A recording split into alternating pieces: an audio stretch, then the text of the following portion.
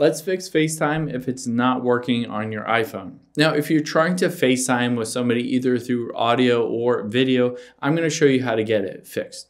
The first thing that we'll do is we'll head into our settings here and we'll scroll down until we get to FaceTime and tap on that. Now here you can see right next to FaceTime there is a green button that's toggled on. I'm just going to toggle that off. Wait for a bit and then toggle that back on. This will reconnect and re-authenticate FaceTime on my phone. You can see it takes a bit of time and then it appears with all of the settings and information, all that stuff. Now, another thing that you can do under you can be reached at, you can always choose your email in addition to your phone number. Potentially there's an issue with using your phone number, and by just using your email address, you can also reconnect to FaceTime just by going through that method as well.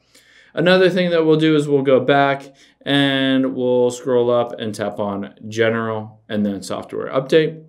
Check to see if you have a new update to your iOS operating system. If you do, just update your phone. Potentially there's a FaceTime bug or glitch that is fixed in that iOS update.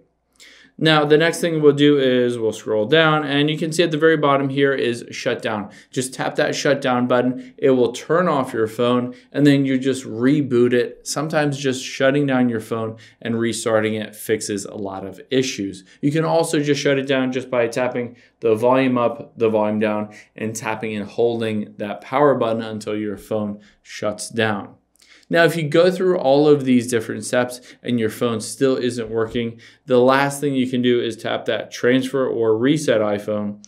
And then let's tap on reset here. And then we can tap reset all settings at the very top. This will a lot of times fix any kind of bugs or glitches in that FaceTime settings and cause it to re-authenticate everything, redo everything. That will sometimes fix any kind of bugs that your iOS operating system might have with FaceTime.